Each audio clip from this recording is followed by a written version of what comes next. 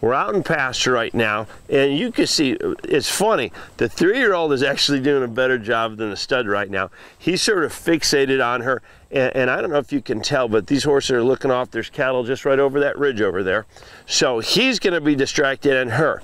So we're gonna go ahead and break down the 3 different things. If you notice, he has a tendency right now just to be moving his feet around just a little bit too much. So as he, look, you see, this horse is not paying attention to me. He's doing everything, would you quit, everything he doesn't need to do. So Jordan and I, let's go ahead and spread out a little bit here, partner, and we're just gonna start to do a couple